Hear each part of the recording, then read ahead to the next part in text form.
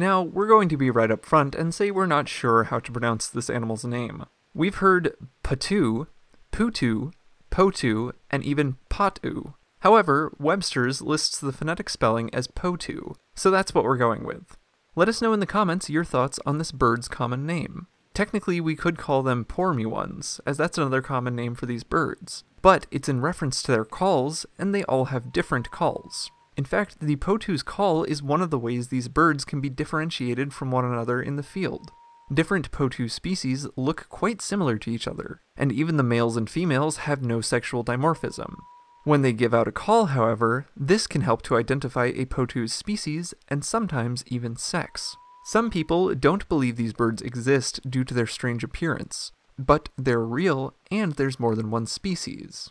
There are 7 Potoo species living throughout forests of Central and South America. What's interesting though is that fossil evidence exists that suggests Potoos may have once had a greater range. These nocturnal birds have large yellow eyes. A Potoo's eyelids are special in that there are grooves which allow the Potoo to detect movement even when its eyes are closed. This helps protect the bird from predators which include monkeys, falcons, and weasels. Not only can they close their bright eyes that might otherwise give away their camouflage, they can still see an approaching predator if their eyes are closed.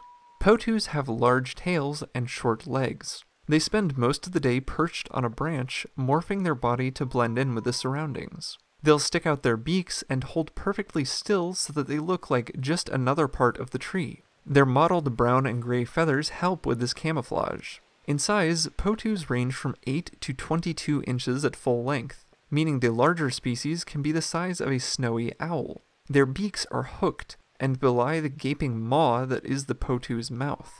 These birds wait on their perch at night until an insect comes into view, at which point the Potoo will fly out and snatch it up in its seemingly oversized mouth. It's like a flying, bug-catching net. Potoos will also eat small birds and bats if they have the chance, though these are rarities on this bird's menu.